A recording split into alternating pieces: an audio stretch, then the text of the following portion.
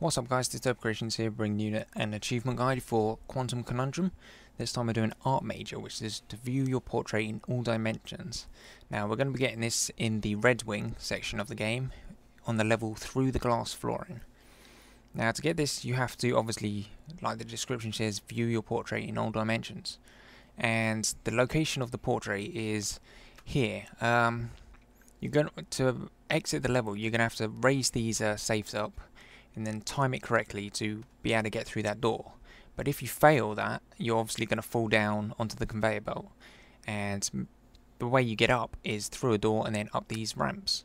And there is your portrait, and this is the only level that I've found once you've got on your last power, which is the anti-gravity power. This is the only level that I found where your portrait is actually located. Unless it's in the main hub area of the game, which I haven't looked around, so it could be in there. But yeah, you only have to view the portrait in each dimension once, and I had already done it in the other three in a previous level where I'd found a picture, which is why you saw it, the achievement unlock when I only did the anti-gravity.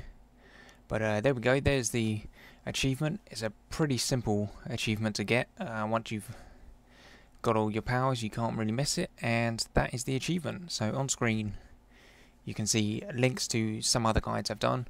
We got Finally Some Peace and Quiet, which is the collectible guide, Big Meanie, and Did a Thing. So if you want to go check those guides out, go ahead. Other than that, please leave a rating if you found this guide helpful, and I will see you guys next time.